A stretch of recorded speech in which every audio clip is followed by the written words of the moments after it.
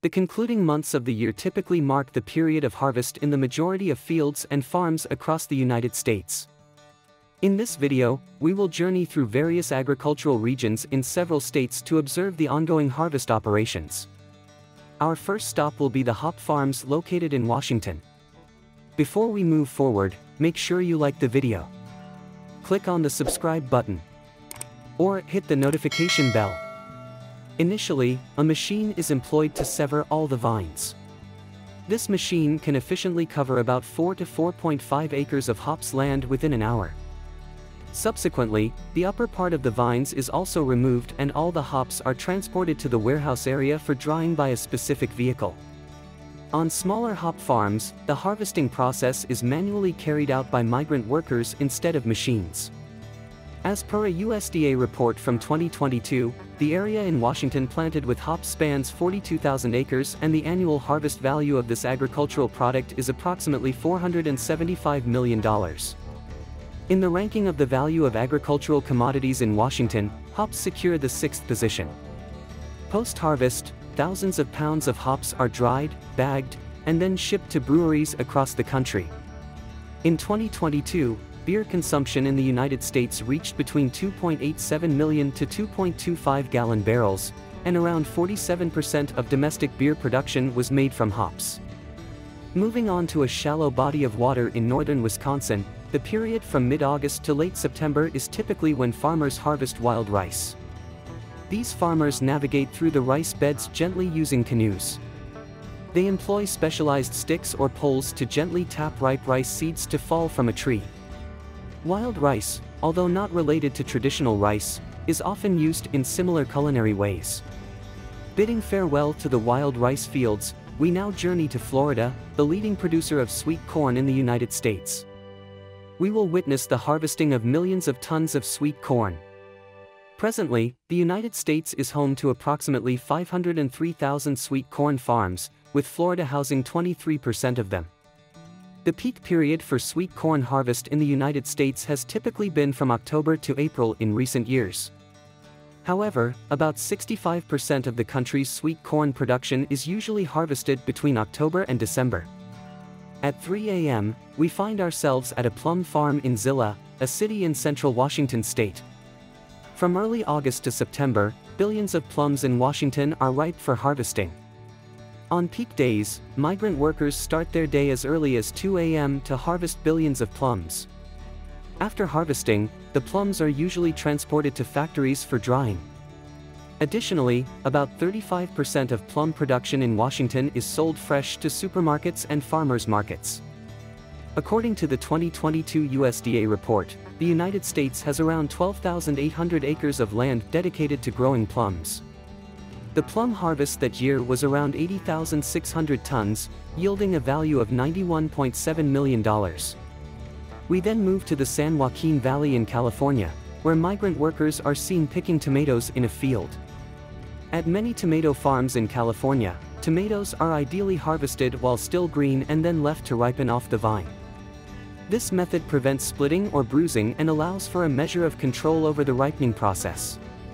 Of course, the harvest time for tomatoes depends on their intended use. Many large-scale farms still harvest tomatoes when about 70% of the fruit is ripe. Besides apples, Washington is renowned for its pear farms.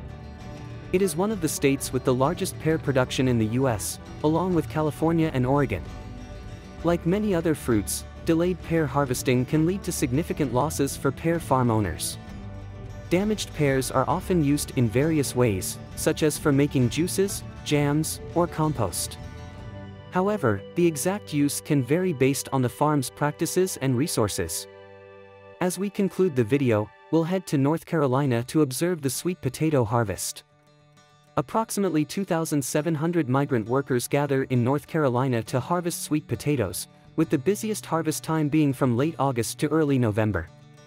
On average, these harvest workers earn about $13 per hour. However, on rainy days, their wage can increase to up to $20 per hour. This is because harvesting needs to be expedited on rainy days to prevent spoilage of sweet potatoes, prompting farm owners to offer higher daily wages to boost worker productivity. The agriculture industry has always been a vital part of the U.S. economy, providing not just food, but also employment for millions of Americans. As per the 2022 Feeding the Economy report, the agriculture sectors contribute more than 43 million jobs, $2 trillion in wages, and $718 billion in taxes. This substantial contribution underscores the immense scale of U.S. agriculture. Thank you for joining us on this journey through the agricultural heartlands of America. Please share your thoughts in the comments section of this video. In addition to its domestic contributions, the agriculture sector in the United States also accounts for $182 billion in export turnover. The influence of American agriculture extends beyond mere statistics, with numerous products and industries relying on it for significant economic contributions. These agriculture-related industries encompass food production, food service, textile products, forestry, and fishing.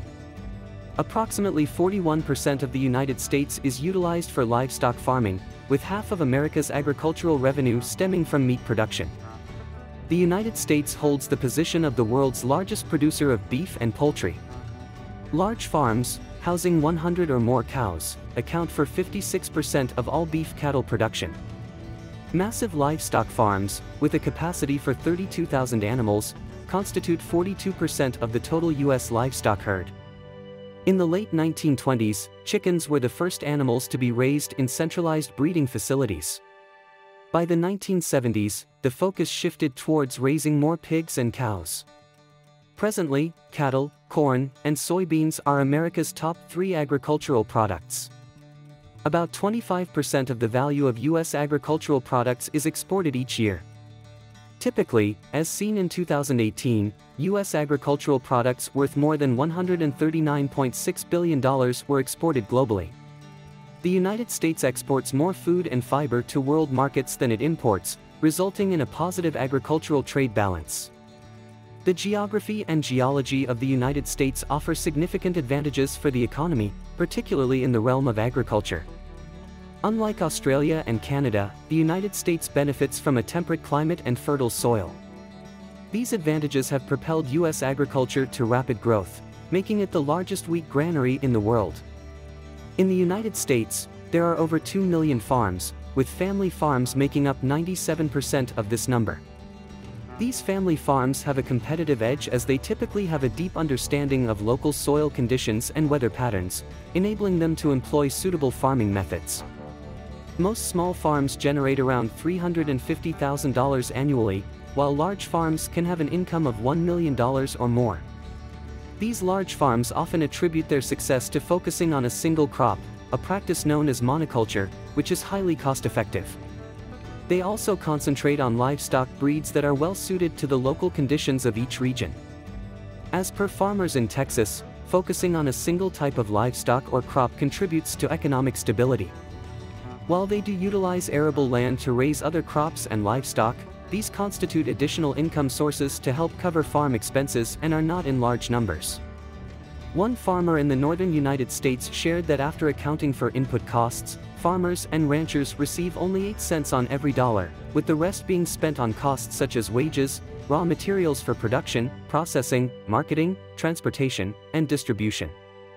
The U.S. agricultural industry is currently undergoing a significant transformation, driven by factors such as extreme weather and market volatility. The U.S. Department of Agriculture estimates that more than 91% of crop losses in the U.S. are due to extreme weather. The loss of arable land has led to a decrease in the number of people working in agriculture over recent decades. Meanwhile, the tariff war raises questions about the viability of key crops, like soybeans, which is America's #1 agricultural export.